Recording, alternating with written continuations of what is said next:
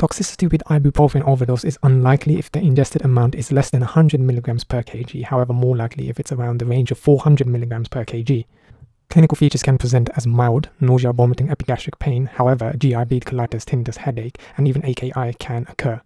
Severe toxicity has drowsiness, disorientation, nystagmus, convulsions, coma, electrolyte imbalances, metabolic acidosis, hypertension, tachycardia, and cardiac arrhythmias.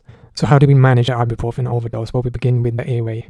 Secure the airway. Consider activated charcoal, around 50 grams for adults if presentation is within 1 hour of ingestion.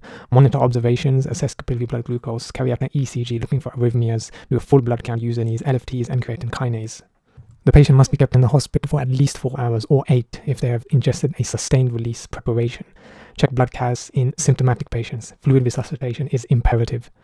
If metabolic acidosis persists on the gas despite correction of hypoxia and fluid resuscitation, consider the use of sodium bicarbonate. Short convulsions do not require treatment, however prolonged convulsions do. You can use IV diazepam or lorazepam. Please see the seizure video for more details. Hypertension resistant to fluid resuscitation, refer to critical care urgently. Most often, the reason for this overdose may be an episode of self-harm. If so, please refer to psychiatry urgently. So here is an overview of the management of ibuprofen overdose. Thanks again for watching. If you do have any questions, please leave them in the comment section below. Thanks again.